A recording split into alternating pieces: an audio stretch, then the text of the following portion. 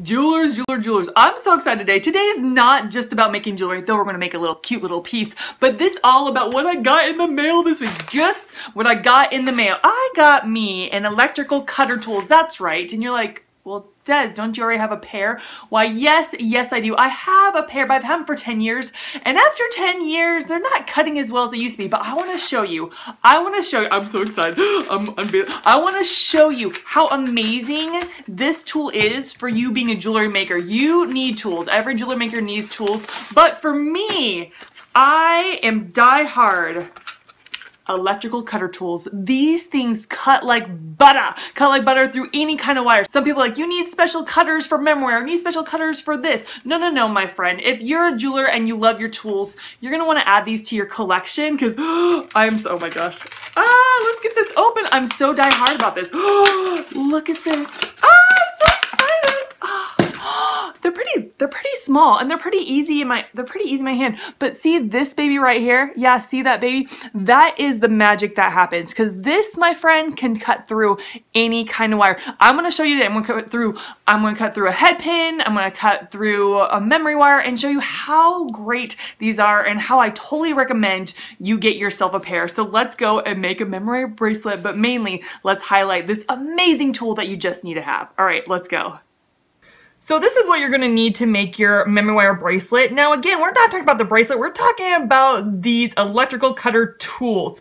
So I'm really excited to make this memory wire bracelet, but it's really all about these electrical cutter tools that I have used for 10 years. I need a new pair, so I got them and I'm super excited. But I wanna showcase to you what these electrical cutter tools can really do. So we don't need this kind of wire, but I'm gonna show you just how easy it is to cut through this wire with no problem, because this is gonna be the easiest wire out of the wires I'm using today. So again, I just go where I want it and that literally felt like no effort at all. I love it. I just wanted to show you how amazing it is with wire. The wire used for necklaces. I love it. And then, so to make this necklace, I want 2 beads that dangle off this bracelet. Well, the first thing I need to do is I need to put my head pin through my bead, and I am going to cut, and this is a head pin, just a regular head pin. I'm gonna use my new wire cutters to cut through.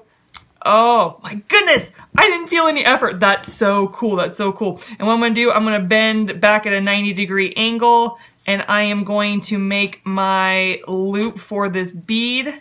And just like that, man, and these wire cutters, they're so amazing. I love electrical cutter tools. I say it every video I do to get electrical cutter tools if you can, and I just recommend, and I'll put the link below where I got mine, and so you can totally go and buy the same ones I did, or you can go to Lowe's or Home Depot and they have electrical cutter tools. So to make this bracelet, the rest of this bracelet, I want it to look like a 5-strand bracelet, so I am going to kind of count off 5 loops, and this is a pretty hard wire to cut. This is not really an easy one to cut, but I'm telling you, with my new electrical cutter tools, and it was a little hard, but not compared to if you use regular jewelry cutter tools. Oh my goodness, that was so easy. So then the next thing I'm going to do is I am going to bend my first part of my wire around, so that is where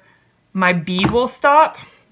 So I bent it around in a loop, and my beads are gonna stop here. Now I've made this bracelet before, and so I'm just gonna do a really quick review. With this one, I wanna make it look like I have 5 bracelets that I'm wearing instead of just 1, which is just gonna be 1, right? And so I'm representing each strand by a row of beads. So I'm gonna put all these beads on, these, and these in the order that I want. So I just put my first bead on, I'm just gonna put my first bead on, and I'm gonna keep stringing them until I put all my beads on. So go ahead and put all your beads on. Okay, putting on my last bead on this bracelet.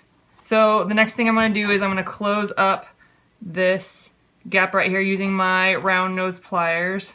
I'm gonna make it and loop it around. And, you know, we cut the head pins for these beads and made loops. And I like to add the extra touch, so we have them still. I like to add the extra touch of adding these at the end of my bracelet here so it doesn't look just like wire. So I'm going to add these to the end of my bracelet. Yeah, Close up the loop because you don't want a gap or your little dangly bead will fall off. And then go to my other side. And there you have this amazing bracelet, all for using these electrical cutter tools. I love it. I've been cutting a couple things, and I love cutting the memory wire. I love cutting the head pins. I love cutting the wire. This just really is an amazing tool for you as a jeweler. Now, they do have these. This is what comes with the set of other pliers, the long nose pliers, round nose pliers, and they work for really close spaces that you need to get really close, but they get dull really quickly within a month or two.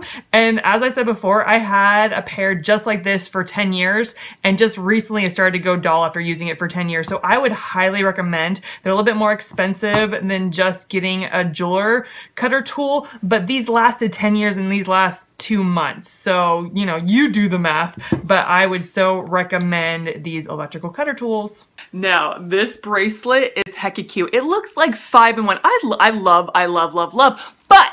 But even though this is hecka cute, the real star of the day are these cute electrical tools. That's right, I called them cute. Sorry, electricians. I think they're really cute and they really are great. I prefer these any days of the week and I just love these. And no, they are not a sponsor.